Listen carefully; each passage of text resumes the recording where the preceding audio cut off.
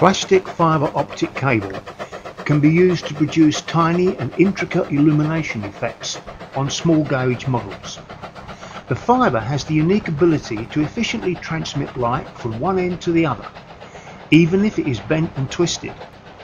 This means that a light effect can be placed within a model whilst the actual illumination source is remote.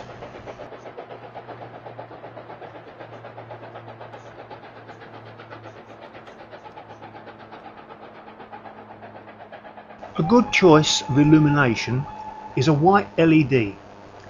These run cool, are very efficient compared to incandescent lights, and have a very long lifetime, in excess of 6 years continuous operation. Because they run cool, they will not melt plastic models. They are also not stressed by turning on and off.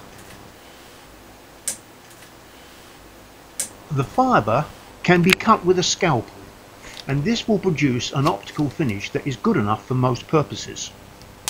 To improve light transmission, the ends can be polished with wet and dry paper and finally polished against a hard flat surface with optical rouge. Toothpaste can be used instead of rouge. Coupling fibre optic cables to LEDs can be achieved by wrapping with self-adhesive tape or using heat shrink tubing. It is important to align the fibres with the LED lens. Many fibres can be fed by one LED, and this can reduce cost and size and improve efficiency. It is important when using heat shrink tubing not to overheat the fibres, because this will reduce the amount of light that passes through.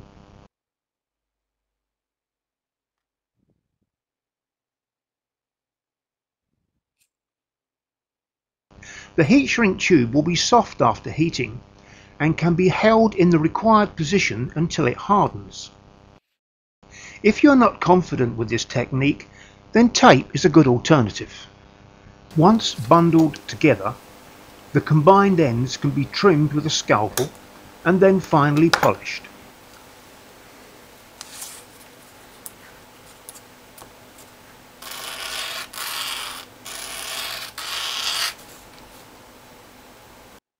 Tiny lights can be made by passing the fibre through models.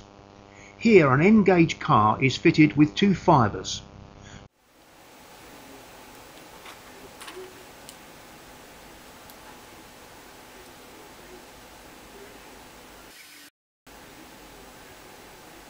The fibres have been passed through the base plate and the illuminating LED is hidden there.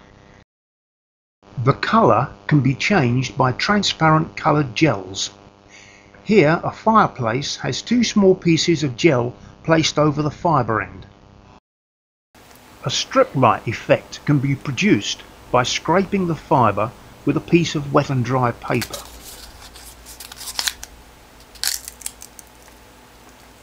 This causes the light to escape from the fibre.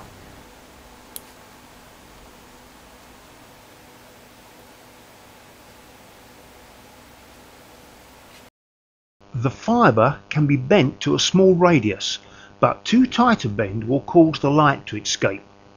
This effect can be put to use by making a series of tight bends to produce a zigzag strip light. This small 144 scale diorama demonstrates how one LED can drive 2 car headlights and 2 fireplaces simultaneously.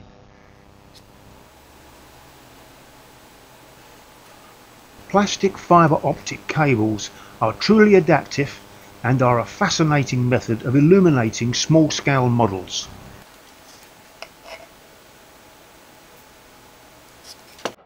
Fibre optic cable and white LEDs can be purchased from Branner Systems at www.branner.co.uk/products.htm. Let there be light.